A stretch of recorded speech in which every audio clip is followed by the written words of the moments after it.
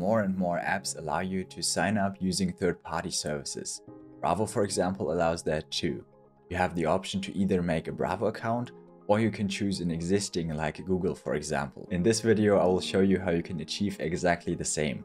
So allow your users to sign up or log in using their preferred provider. You'll be able to allow access using Facebook, Google, and so much more. So let's jump right into it.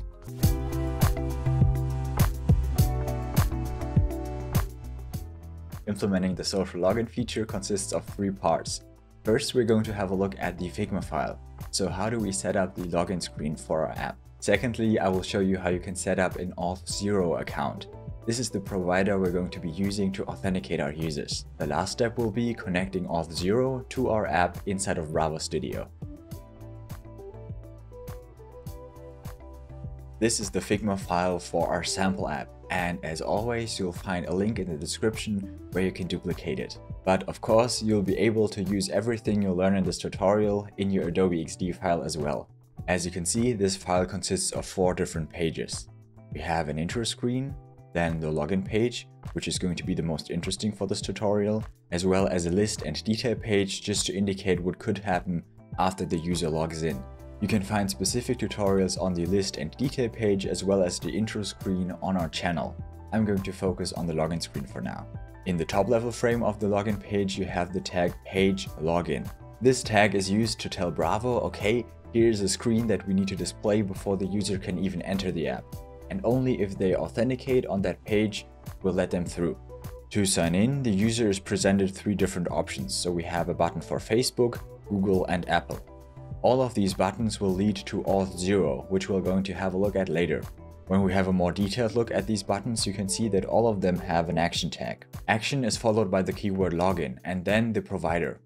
You might already recognize this tag from authenticating users using Firebase. There we have the same tag, action login, followed by Firebase email and password. Inside of this frame with the tag, you can see that we have multiple elements. This means that you can design the button as you like. Just make sure that at the end you give the whole thing the correct tag. If you want to add a button for a provider that I'm not covering in this tutorial, check out Bravo's documentation. In here you can see that the last part of the tag consists of the name we get from Auth0. We can check that out in a bit. This page is linked in the description as well, of course. With the design file fully set up, it's now time to look at our authentication provider. We're going to start by creating an Auth0 account. For that, head over to auth0.com and sign up. During the sign up process, they'll ask you a couple of questions, but nothing to worry about. If you're not inside of the US, make sure to check this box, which allows you to change the data region. Since I'm in the EU, I'm going to switch to EU. Now that we have successfully logged into Auth0, it's time to create a new application. To do that, go to the menu on the left here, check Applications and click on Applications. Here you'll see all of the applications that you have connected to the account. There's already a default app, but we're going to create our own. When creating an application, choose a useful name and then select Regular Web Applications. You can completely ignore the quick start and head right to Settings. Here under Basic Information, we'll find 3 very important things: the domain, the client ID, and the client secret. We'll be asked to enter those into Bravo in a bit, so keep that page open. But first, we're going to scroll down to the section Allowed Callback URLs. In here, we're going to paste the URLs that we find in Bravo's documentation. I have now opened the documentation right next to Auth0. Remember, the link is in the description. We can directly copy the first 2 URLs, separate them using a comma. So we have the page link, then comma, and I'm going to paste the second link. Then a comma again. We have to put together the third URL ourselves. I'm going to select it again and copy it into this input field. But as you can see, we have your app ID in here. And this will be replaced with the app ID we get from Bravo Studio. So how do we get the app ID? The app ID is hidden inside of the URL you see when opening a project. So in this case, this would be our app ID. If you haven't imported your Figma file yet, I'm going to show you how you can do that. Head over to Apps and click Create New. Here you can paste the Figma link. To get the Figma link, go back to the file that we had a look at in the beginning. I'm here in the Figma desktop version, so I can't see the URL right away. I have to right click on the name and then click Copy Link. We're going to copy that link inside of this Figma input field here and click Connect Figma File. Now the Figma file is loaded into Bravo Studio. Importing the Figma file created a new project for us, which means that we now also have a project ID. Go to the URL and select everything between apps and screens. Make sure that you don't get a slash by accident. I'm going to copy the ID and now switch over to Auth0 again. Inside here we can replace your app ID with our actual app ID. Again, make sure that you don't miss anything, so select the whole thing and then replace it. Your URL should now look like this: a small a followed by your app ID. After you've entered those 3 URLs, make sure that you don't forget to save.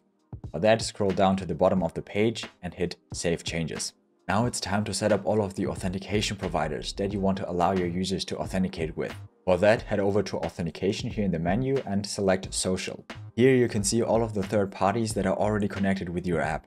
Since Google is already in here, let's create something for Facebook. To do that, click on Create Connection. This loads up a huge amount of connections that you could make. Be aware that all of these connections might have a slightly different setup. When you click on one of these options, a guide is shown, which you can follow easily. In the case of Facebook, for example, we first have to grant access to Facebook, and then fill out some information. Here you could check, for example, which user data you want to access. In my case, I'm going to choose public profile as well as the email. Then scroll to the bottom of the page and hit Create. Don't forget to activate the connection for the app you're currently working on. So in my case, the login example. This is the setup process that you have to go through for every provider that you want to add to your app. Be aware that some of these connections might have some additional steps as soon as you want to publish your app. For Facebook, for example, you have to have a Facebook developer account in order for this to keep working. You can find more information on that on the website of the provider that you're trying to implement. Facebook and Google are now set up and active on my app. Since in my design file I also had Apple, let's have a look at that connection as well. So we're going to create a new connection, and this time we're going to select Apple here. Again, we have to grant access. We're going to get the attributes of the name as well as the email address. Now hit Create. And the last step will be activating Apple for our login example. We have successfully set up Auth0, so now it's time to connect it to Bravo Studio. For that, go back to your Bravo Studio project and then click Settings. In here, under Login, you can see that you can authenticate users either through Firebase or OAuth. Since Auth0 is using OAuth, we're going to enable that one. For the provider, we're going to click on the dropdown and select Auth0. Now we have 3 new input fields, and you might remember those from the second part of this video. To get that information, head over to Auth0. Inside of Auth0, I'm going back to the applications and then selecting the application I'm currently working on. In my case, that was login example. When you click on it, you're back on the page of the basic information. Now all you have to do is copy the information from here over to Bravo Studio. To do that quickly, just hit the copy button and paste that into Bravo Studio's input fields. We're going to do that 2 more times, and now we have all the information ready in Bravo Studio. This is the final step, hit save. When you see this notification, everything has worked, and it's now time to test it in Bravo Vision. I have opened the app in Bravo Vision now, and as expected, the first screen shown is the intro screen, because the intro screen always goes before the login screen. When I click on Start Now, I'm directed to the login screen. In here, we should be able to click on any of these buttons and get directed to Auth0. I'm going to test that using Google. As you can see, the Google login has opened, and it's directing you to auth0.com. In this step, you already know that you have configured Auth0 correctly. Just for the fun of it, I'm going to log in using my Google account. I've now entered my credentials, and when I click on Next, we should be directed back to our app. And as you can see, that worked. We're now on the list page. Inside of the app, you can do all kinds of stuff with the user information. Once the user is logged in and authenticated, you can save data associated with that user or just display certain things. We have separate videos on that on our channel already. And since there's just so much you can do, there will be more following. So if you haven't already, make sure to subscribe. I hope this video has helped you set up Auth0 for your app and allow your users to log in using their favorite authentication provider.